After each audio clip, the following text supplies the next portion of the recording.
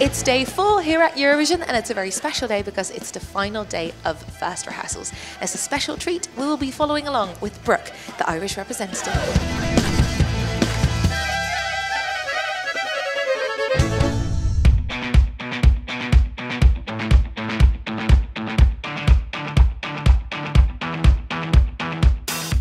I think most of us have fantasized about being a Eurovision artist, being in your bedroom and dancing around and listening to a song and singing along.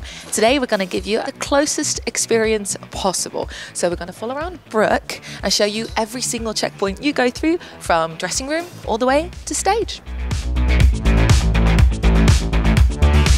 I remember watching the TV. We were sitting in, I think it was Portrush, and we went away for like a weekend away. It was a holiday, and I was watching the TV and just thinking, how do people get on the screen? Like, how do you end up representing your country? And now Ireland are here. We have arrived. I am the representative. I know. This is mental. I swear, it's so crazy. We driving through, seeing the banners. I don't know how to expect, like what to expect or what to. I have no preconceptions. We're just going to go blank on the stage and then forget my words. No. Here at Eurovision, we work with a colour-coded system. Artists and their performer have their own set colour, so the tech team knows who is who and what is what. So, before they perform, they have their sound check and in-ear monitor rehearsal.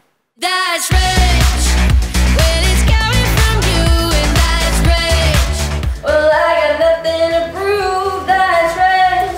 You think I trust it for you, and that's rich. Ha! Bye bye, fool.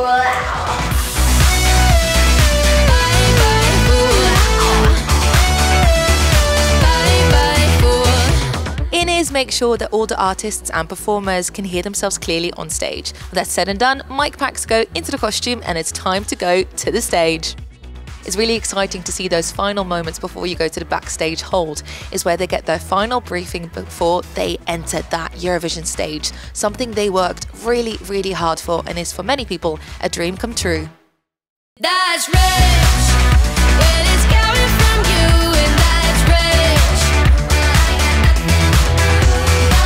Every artist has 30 minutes for their first rehearsal on stage and 20 for the second rehearsal, and their delegation watches closely to check if there needs to be any changes, as well as the entire crew that meticulously follows along. So it was all great. I loved every second, and then I could hear myself until that, after the breakdown, then the, no, I don't want to meet your mother, bye bye, don't go straight. All that is fuzzy.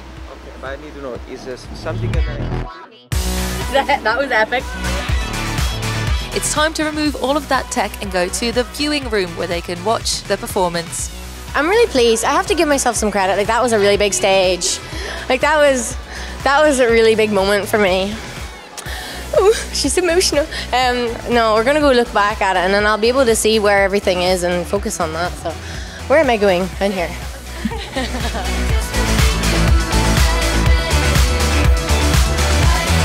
Performers do 3 takes during their 30 minutes, and then they can view them here in the viewing room. Super secret stuff. They check everything shot by shot and communicate to the crew what needs to be changed. And the result of that we see here on YouTube during the second rehearsal footage.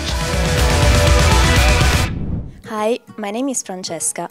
I'm a volunteer, and my Italian word today is conferenza stampa, which means press conference. Next to me is Mario Acampa, who's one of the press conference hosts. What was your reaction when Rai called you? I mean, I was so excited because I've been like for 5 years the official Italian commentator for Junior Eurovision Song Contest. So I was like, yeah, finally Eurovision in Italy, I can be there. So it's amazing. It was amazing, and now it's even better. So you took my job technically. Yes. How do you feel? I feel great. No, it's really good. I really don't mind, honestly. What's the most unexpected thing about hosting the press conferences? It's happening like everything, because during the meet and greet, it's kind of different comparing to the press conferences, because we can talk a little bit more, we can have fun. So sometimes the artists are like, you know, so fun and so crazy, and it's everything is unexpected. I mean, it's huge here. Very huge. You can see that. I mean, there's nobody during the meet and greet because they are connected online, and so it's just, you know, me and the artist or the artists, so we can talk and have fun a little bit more. Get to know them as well. Yeah, so kind of a talk show. So when the press is here, Yeah. will it feel really different? Because then you're kind of, it's like you're giving a journalism concert because there's so many people watching you. You know, waiter, something like, what do you want, some water? No, I mean, they will give us the questions, so they will they will ask the questions to the artists, so it's going to be a little bit easier for us, but it's going to be interesting because we will know something that we don't, so it's cool. Will you be hosting the winners conference as well? I can say. Probably, I can say. Is that a secret?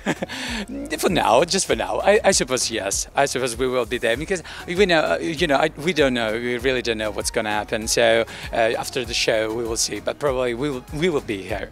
We will be. You can't say your favorite, can you? I can't. No, it's in my contract. I can't say anything. I mean, I really enjoy with everybody because Equally, because no, but really they are so amazing. And so, you know, the most amazing thing for a host, you know it very well, is the fact that you can listen to all these incredible languages from all over the world. So it's like I feel like I'm doing like a trip, you know? It's all around the world. Yeah, you're traveling all around the world. So I mean, it's very cool. It's very cool. Well, congratulations. Thank you so much. You deserve it so much. You're so sweet. Because you have a Eurovision heart, and that's the most important thing, I think. Thank you so much. So good luck and enjoy every single second. Yeah, and you enjoy Turin. Thank you. Hey, my name is Stefan from Estonia with the song Hope, and you are watching Eurovision Backstage. We are almost at the end of the video, but I am on a special final mission. You see this GoPro right here? Well, that is for Jodie, because they asked us, hey, what's my view from my seat? Well, this is basically it. I really hope you enjoy the finale. I don't think the tree's blocking your view. I think it's absolutely stunning, and we will see you all tomorrow. Bye-bye.